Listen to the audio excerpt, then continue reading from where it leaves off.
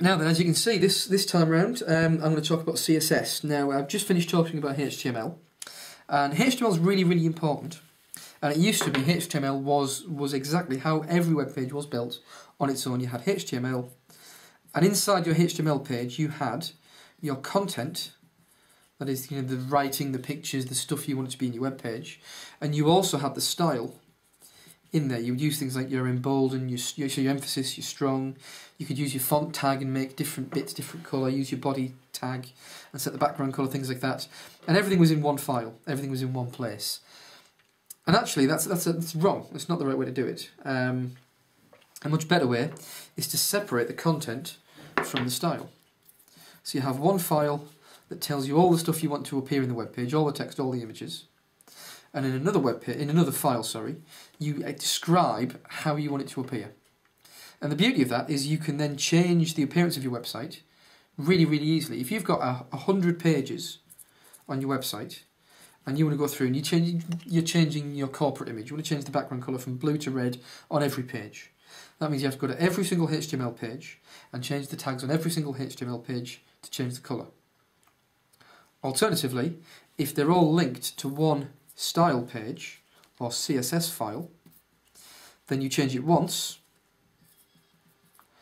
and it automatically changes every other page, because when you load your HTML page, it says go to the CSS file for all the style detail, which makes it incredibly quick and simple to update the style of your website without having to go and change every single web page, which will take forever.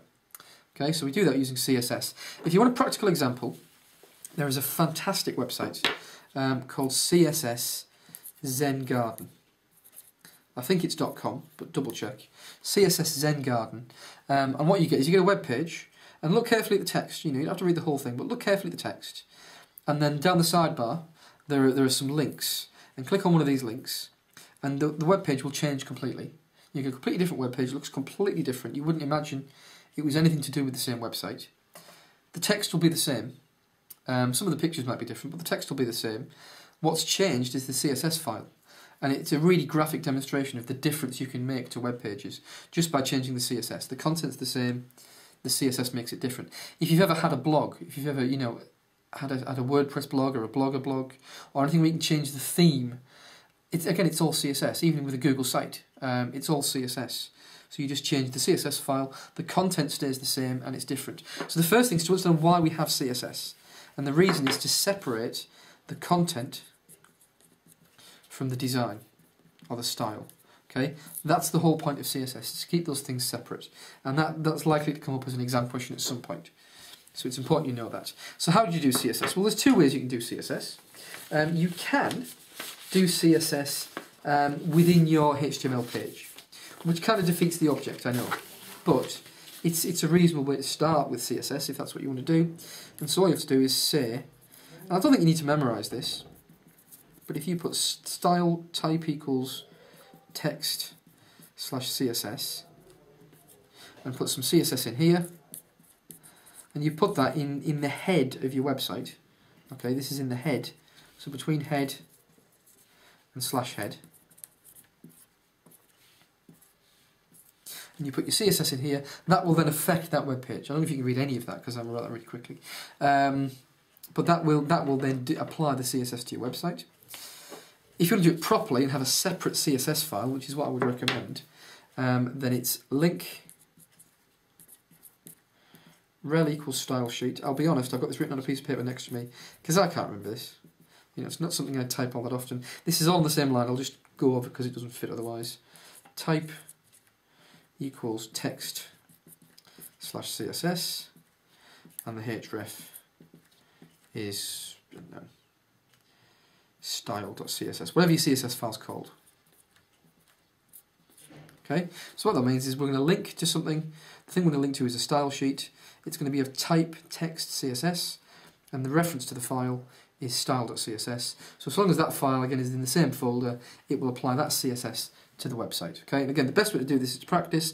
The best way to write CSS is in a simple text editor. Again, something like Notepad++ will do some coloured markup to make it a bit easier. But you don't need anything fancy. You don't need Dreamweaver or anything like that. All you need is just a text editor. Okay, because it's just text that we're talking about. So that's how you get the CSS in. What does CSS look like? Well, CSS looks something like this. If I've got some text in a paragraph, so I've got my paragraph tag, I've got some writing in there, that's the end of my paragraph. Okay, that's nice and straightforward, nice and easy. If I want to make that text red, what I do is in my CSS file, I say P, open curly bracket, the colour is going to be red, close curly bracket. Okay?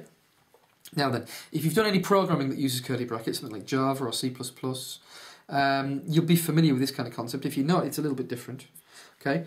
I forgot the semicolon there. The rules are, you have what's called the identifier, which is the thing that we're going to change. You then have a curly bracket to say these are all things we're going to change about that identifier. You then have your parameter, which is the aspect you're going to change, colour, and you have a variable, which is what you're going to change it to. Okay. Now I could write that all on one line, so I'll rewrite it on one line. There's nothing wrong with that. So you can see a paragraph, curly bracket. I'm going to change the colour, and I'm going to make it red. So there's a colon there. Semicolon for the end of that instruction.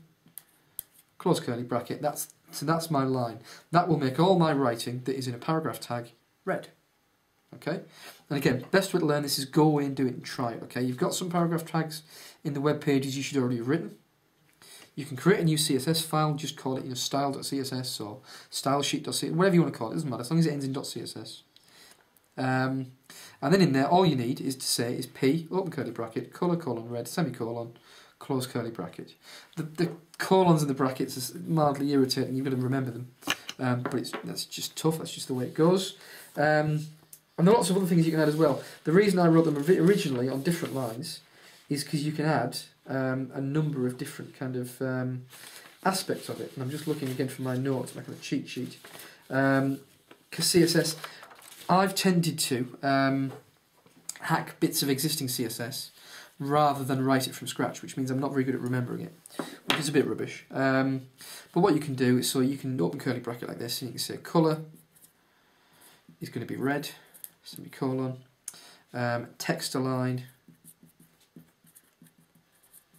is going to be centre. Again, we've got to spell it in American, which is irritating, and that'll do. I could say the font size. It's all one word, so use hyphens. These are hyphens, not underscores, they're hyphens. Use hyphens to do it. So did I say hyphens enough there? Font size, I could say it's going to be 12 pixels. I could say it's going to be 14 points. I could even say it's going to be 5 centimetres tall. There's a number of different ways you can do it. Again, semicolon.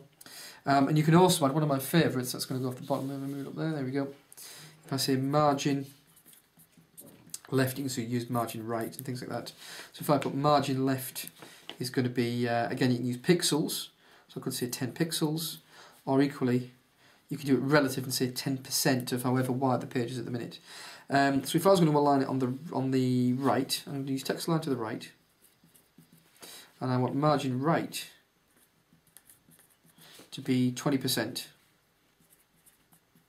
What that means, I'll just swap over to this page here a minute. So here's my web page here. Okay, 20% is going to be about there. Yep, that means it'll be that much margin there, and then my writing will be aligned to the right like that in my paragraph. Okay, I've got the close curly bracket on there. There we go. Yep, so it's going to make the colour red, so we can make this writing red. I haven't got a red pen with me. It will align to the right. It's going to use a fairly small, 5 centimetres, that might be quite big font size actually, I've never tried it. It does work, but you can use, I'll use pixels or points, I'll use 14 point, that's fairly large, so fairly large text. There's going to be a margin on the right, you won't see the line of course. So all my paragraphs will appear like that. However, if I've got something in heading 1, before that, then the heading 1, say I align that to the right, I have another one, underneath, you just write this underneath, heading 1, uses font size 24, nice and big, and uses text align to the centre. Okay, and so my heading 1, which will be up here, will be in the centre, and it'll be across there, like that. Okay, so this line will get ignored. I don't, that doesn't look very neat, does it? It doesn't look very tidy. I'm not sure if I'm explaining that very well. So I'm going to have another go with some other code and do something similar. So what I could do is I could say my body, which is the page, I'm going to use the background colour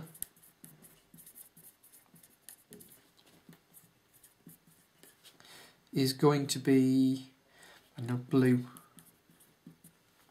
And my colour, which is my text colour, doesn't say text colour, it just says colour, but it is text colour, is going to be white. And again, you can use the hash codes, the hexadecimal codes, to do that, okay? So that would make my page blue in colour with all white writing. And then my paragraph, wherever I've got paragraphs, the colour is actually going to be grey. And what that would mean is that all my headings are going to be white, because that's the default text colour, but all the body text is going to be grey, so it'll stand out a bit differently. And there's loads of tags.